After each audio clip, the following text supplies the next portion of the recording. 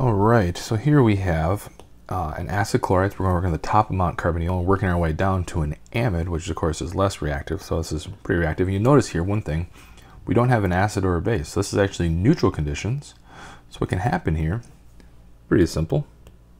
The nitrogen reacts with the carbon of the carbonyl group. Do that addition, which creates, of course, a tetrahedral intermediate.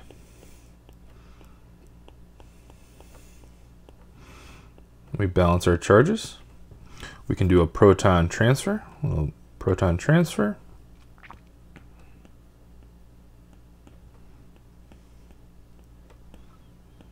have a tetrahedral intermediate. What's our best leaving group? Of course, our best leaving group here is the chlorine. H leaves, chlorine leaves, so we would do both a deprotonation there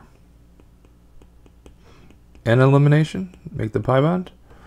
So that of course makes the amide. It also makes H plus and Cl minus, which of course is just the same as HCl that we see above there. So it's a really easy neutral conditions now to get from an acid chloride from the top all the way down to an amide, which is much more stable.